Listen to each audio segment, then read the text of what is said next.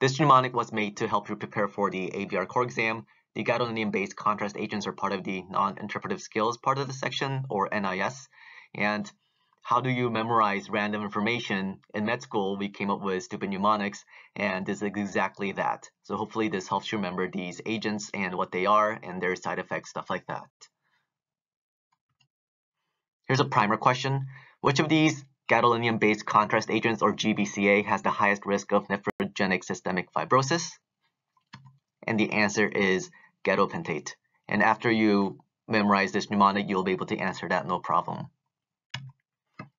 So this is a table that's in your study material, and some are labeled ionic, non-ionic, linear, and macrocyclic, and there's some footnotes there, and there's some additional sprinkled facts about some specific agents in that packet, and very difficult to all digest because there's so many of them. They all sound similar. Hopefully this outline will help you memorize these things. So I came up with the Saint GBCA High School mnemonic, and the first thing I did was took the trade name and gave it a nickname.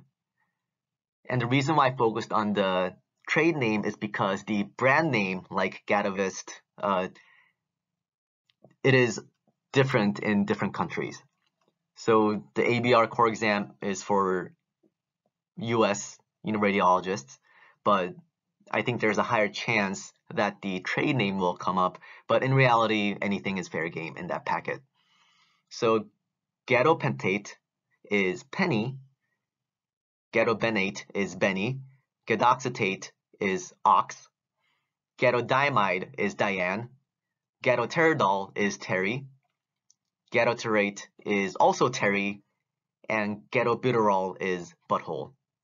So from now on, just know these nicknames and you'll be able to translate into the trade name when you need to answer your questions. So here we go. Penny, Benny, and Diane are friends, but they are bullies. They're mean. These are the linear buddies. Penny, Benny, Diane are linear buddies. Penny and Diane are bad. They have the highest risk of nephrogenic systemic fibrosis. But the third one, Benny, there's still a risk of NSF, but the risk is lower. But there's more. He's a bad boy because he's part of that mean group. His exes will warn you, if you had prior bad experiences with bad boys, you want to avoid him. And this is alluding to the fact of the FDA warning. This agent, Benny, is contraindicated in patients who have had prior allergic-like contrast reaction to any gadolinium-based contrast media. Penny and Benny are hooking up. They're the ionic couples. They thought it was funny that their name rhymed. Helps you remember it too. Diane, as a third wheel, is non-ionic. Penny, Benny are ionic couples. Diane is non-ionic. And Penny and Benny have a pet, like a lot of couples these days do. The pet is an ox, and since Benny and Penny are linear and ionic, the ox is also linear and ionic. We don't know much about the ox. It's probably a nice ox, which means there's probable low risk of NSF. One thing we know for sure though, and commonly tested, is if you run into an ox in the streets, you might get transient tachypnea. On the other hand, Terry keeps track of his macros. He's macrocyclic. He has a friend named also Terry. They both keep track of macros. The Terrys have a friend who also wants to get buff. They call him Butthole because it's high school. Why not? Butthole is okay with this nickname. They all keep track of macros. The macro friends are nice, unlike the linear buddies. There's limited evidence that they're associated with NSF. Pteridol, so get a pteridol, and butthole, get a buterol, are the other couple. They're the non-ionic couple, unlike Benny and Penny, who are the ionic couples. Pteridol and butthole are non-ionic couples. Terry8, gadoteridate, is ionic because he's the third wheel. So that's it. That's the St. GBCA High School mnemonic. Just to go over, Penny and Benny and Diane are the linear buddies. They're mean, high chance of NSF. Penny, Benny are dating. They're couples, the ionic couples. The other couple is butthole and gadopteridol or teriol, because their names rhyme. They are the non-ionic couples. So the respective third wheels is the other thing. So Diane is non-ionic and Terry8 is ionic. Benny and Penny, the linear ionic couples, have a pet ox.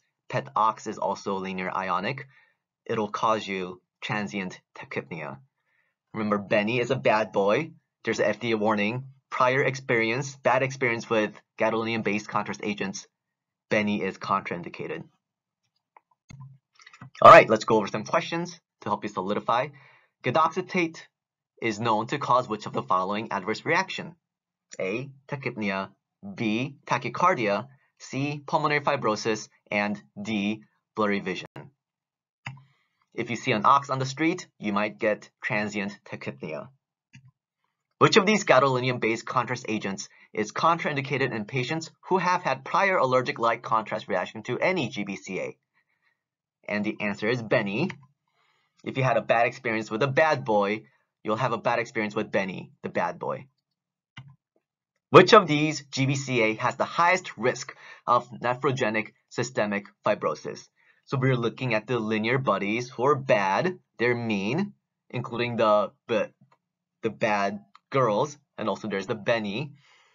But more than Benny, Diane has the highest risk of nephrogenic systemic fibrosis. Penny and Diane are bad. Which of these gadolinium-based contrast agents is macrocyclic? The Terrys and their friend Butthole keep track of macros, so of the answer choices, it's gadoterate, one of the Terrys. Which of these gadolinium-based contrast agents are non-ionic? So there's multiple answers. The third wheel of the linear buddies, Diane, and then the non-ionic couple, pteridol and butthole. These are the non-ionic ones.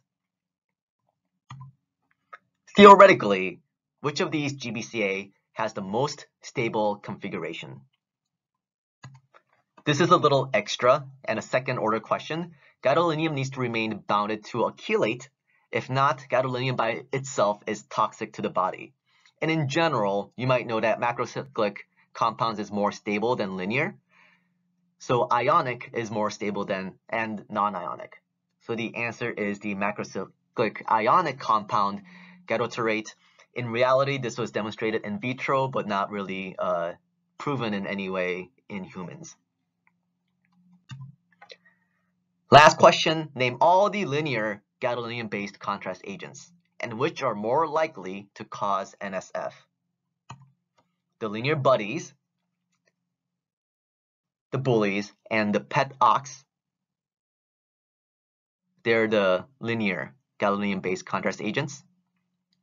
And Penny and Diane have the highest risk of NSF.